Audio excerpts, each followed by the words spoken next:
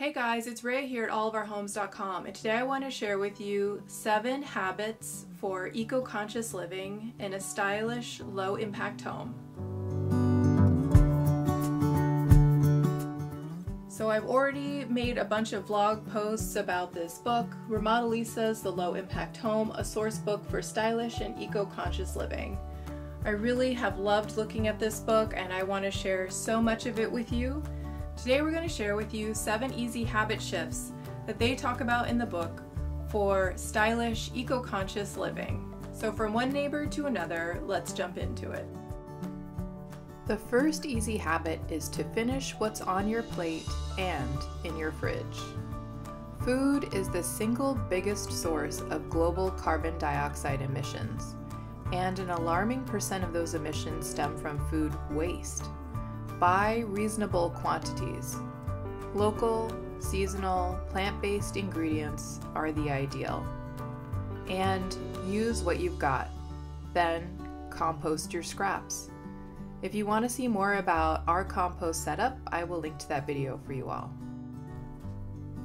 The second easy habit is to heat the person, not the house. Install a smart thermostat and lower your energy use when no one's home.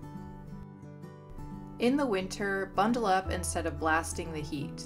Similarly, use old-fashioned techniques to stay cool. Install awnings and window blinds, position a fan to make the most of a cross breeze, take a quick cold shower, and sleep on the porch. The third easy habit is to conserve water. Launder only what's really dirty. Instead of washing each dish under the tap, fill the sink or bin with soapy water. Turn off the faucet while brushing your teeth and shower while lathering up. Leaving them on wastes thousands of gallons and liters of water per person per year. Collect shower water to use on your plants and take an occasional sponge bath instead of a daily shower.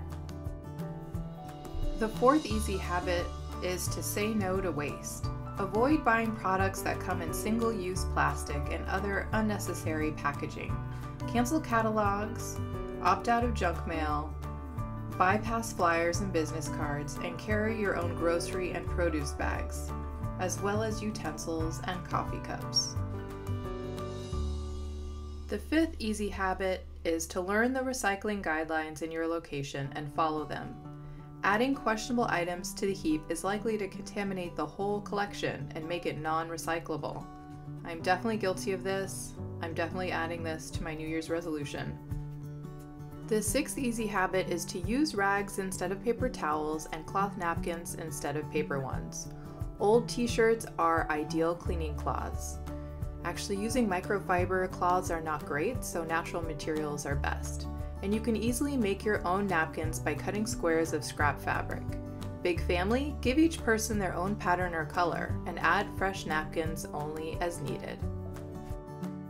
And number 7 for an easy habit shift is replacing your remaining incandescent light bulbs with LEDs. They require a fraction of the energy and last so much longer. And Remodelista's Low Impact Home Book also provides you with extra credit, 5 important not so easy changes. The first is to make your home as energy efficient as possible and use green energy to power it. Install solar panels on your roof, a heat pump in your basement, an electric stove in your kitchen. The idea is to say no to fossil fuels. We've been doing this with our home and documenting our process along the way, so go ahead and check it out. The second is to eat a plant-based diet, or at the very least a lot less meat. Consider cutting down on dairy too and giving up beef, the most carbon-intensive of all foods. The third is to get around on public transport by bike or on foot. If having a car is crucial, it should be electric. The fourth is to travel by plane infrequently, if at all. The UN predicts CO2 emissions from planes will triple by 2050.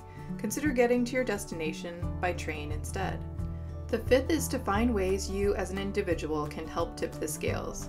You can run for public office, start a community garden, launch a composting co-op, join environmental action groups, and hold your legislators accountable.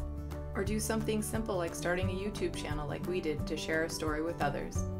If you like this video, please give it a thumbs up and subscribe to our channel. We post videos on Tuesdays. Thanks for stopping by our home.